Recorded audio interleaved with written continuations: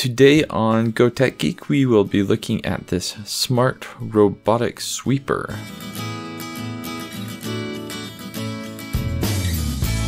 This is a really cool robotic sweeper. Out of the box, it comes with the robot itself. It comes with a remote control, a charging dock, a couple extra sweeping brushes, and it also comes with a cleaning base and 2 pads. I think the cleaning base is pretty easy to use. You can just fill the thing with some hot water. The pads stay on using Velcro, which is pretty nice. When you put it on, make sure to slide it all the way on. I had it come off a couple times just because I didn't have it on all the way. It's a bit tricky, but once it's on securely, it works quite well. I'd say it's not really as good as a mop, but it gets most things as long as they're not like too dry or hard on the floor.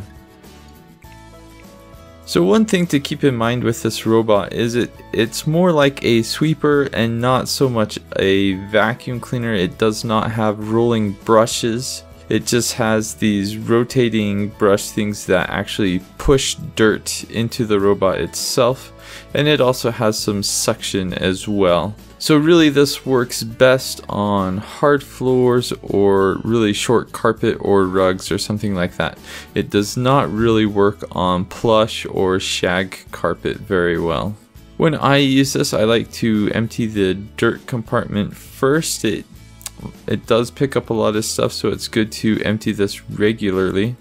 The main thing I like to use this for is I have a 1-year-old son and he's really messy around his high chair. We feed him crackers and whole wheat bread quite a bit, and he'll eat part of it and throw the rest on the ground and basically just make a really big mess around where he is.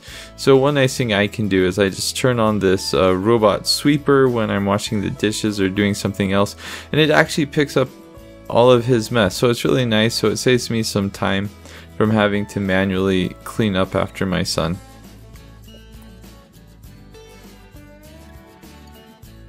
The remote control that this comes with adds some additional features that are kind of nice. You can use the remote control to turn the robot on. You can also use it to return the robot to the dock so it will start charging.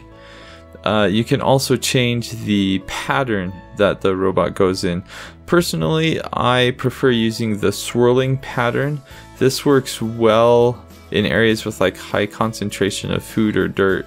So like I said, around my son's high chair, if I remove the high chair and just put it on the swirling pattern, it'll pick everything up actually quite quickly. You can also use the remote control to control the robot kind of like a toy. You can do everything manually. This might be fun if you have like a child who wants to just play with the remote control and pick up dirt.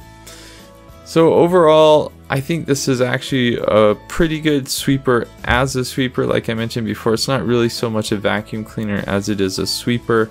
It works really well in small rooms. I always have it in my kitchen. I think it works best in my kitchen. One feature that it lacks that I really wish it had was invisible walls. But for me, I just kind of place chairs where I don't want the robot to go, and that seems to work fine. I'm really quite happy with it. I think it's a lot of fun, and it saves me some time from having to clean up after my son or other messes that happen in the kitchen.